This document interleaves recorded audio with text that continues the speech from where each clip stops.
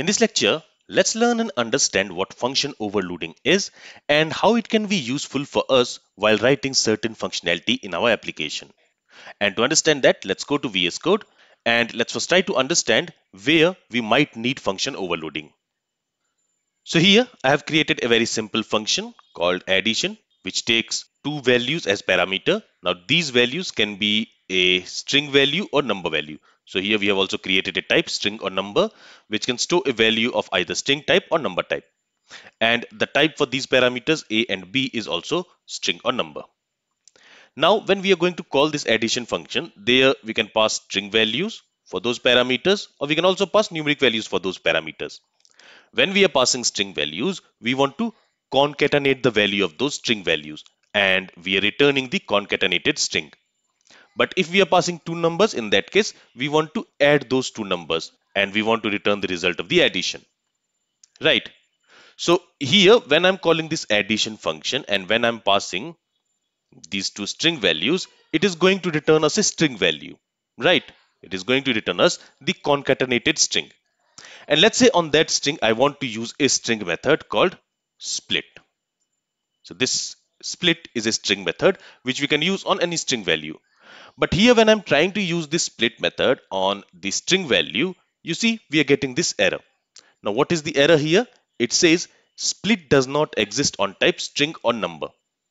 Here the return type for this function is string or number. So it can either return a string value or number value. Now this split method, it is present on string value, but it is not present on number value. So here TypeScript does not know what type of value this expression is going to return. It knows that it can return a string value or number value, but when it will return a string value and when it will return a number value, that is not clear. So that is the problem here. Now how to resolve this problem? For this, we can use function overloading. Now in function overloading in TypeScript, what we do is, here we have created this addition function. And we know that this addition function can take two parameters, and those parameters can be of a string value or number value. So based on the type of parameter, we can return a specific value.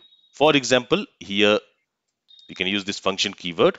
Again, we can name the function as addition. So this is very important that the function name must be same as the function which you want to overload.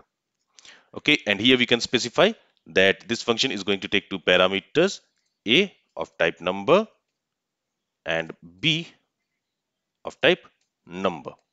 And in this case, when both the parameters are of type number, it should return a numeric value. So this is the first overload.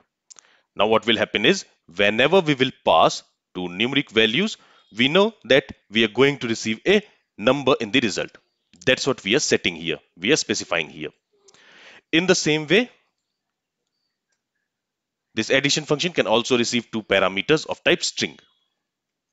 Right, so A will be of type string, B will be of type string. And when both the parameters will be string, in that case, the return value should be a string type. And as soon as I do that, if I save the changes here, you see, here we have the error, but this error is because here we need to pass a separator. Maybe I can pass comma or something in order to split the string.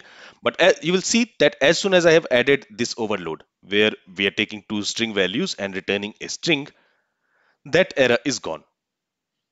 So now we are able to use this split method on the value returned by this addition function. Because now TypeScript knows that this addition function is going to return a string value when both the parameters of type string. And on that string value, we can use this split method. Then here for this addition method, there will be two other combinations, like when we are passing a number and a string and a number. So that also you can add. Actually, let me go ahead and let me add that. So to this addition function, we can also pass the first parameter as a numeric value and the second parameter as string. But in that case also, the result will be string because it will concatenate the string value with the number value. And same thing is true when we are passing the first parameter as string and second parameter as number. Okay, let's save the changes. So here we know that when we are passing two strings to this addition function, it is going to return us a string. So we are able to use this split method. But if I try to use this split method on this addition call where we are passing two numbers, there it should not allow us to use split method, because as you can see it says split does not exist on type number. So this is correct. So this is how we do function overloading in TypeScript. Okay, so I hope the use case as well as how to use function overloading is clear to you. This is all from this lecture. If you have any questions, then feel free to ask it. Thank you for listening and have a great day.